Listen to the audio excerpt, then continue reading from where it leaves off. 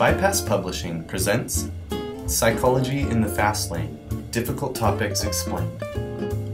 Neural Communication, Synaptic Transmission. Considering that any given cell might have 1,500 synapses with other cells, the reality of neural communication is rather complex. But we'll start with a single synapse, where two cells communicate.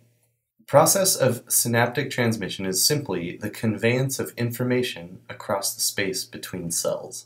The transmission part is the conveyance of information. The synapse is the space between cells. So the individual elements that we need to understand here are the two communicating cells and the space between them.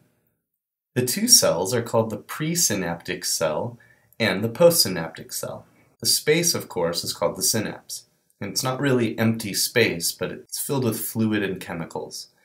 Now, the presynaptic cell is the one that's transmitting the message, and it houses structures and processes that allow it to send a signal.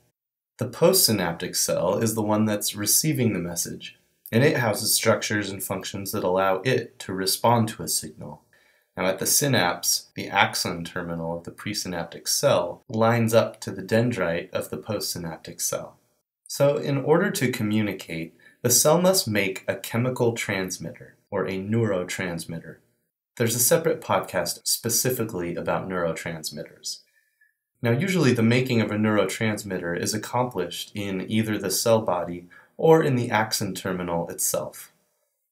This decision is constituted in the action potential. At the moment of action potential generation, the synaptic cell has essentially made the decision to communicate with the postsynaptic cell. The membrane of the synaptic cell contains a specific type of switch that is sensitive to the action potential and cranks up the release machinery. They only open when the action potential threshold is reached.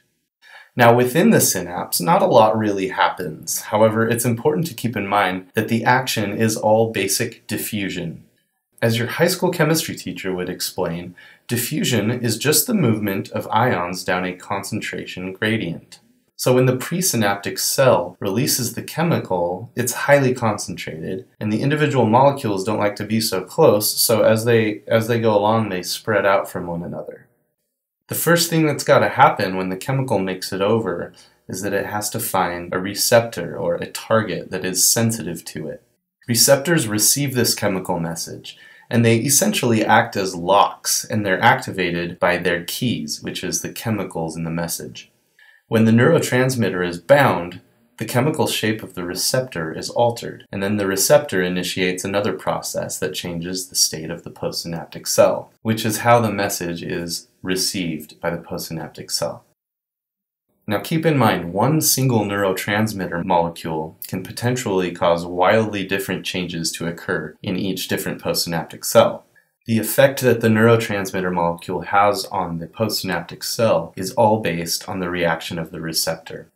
After the message is received, the neurotransmitter molecules basically pop off the receptor's binding sites and begin floating around in the synapse again.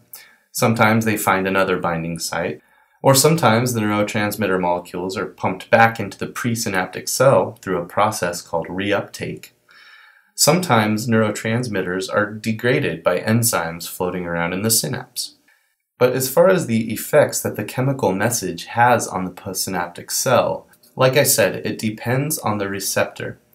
Now from there, the nitty-gritty details get really complicated and honestly go far beyond what our discussion requires today. But for now, we can simplify all of the effects that one cell can have on another by categorizing their ultimate influence as either excitatory or inhibitory.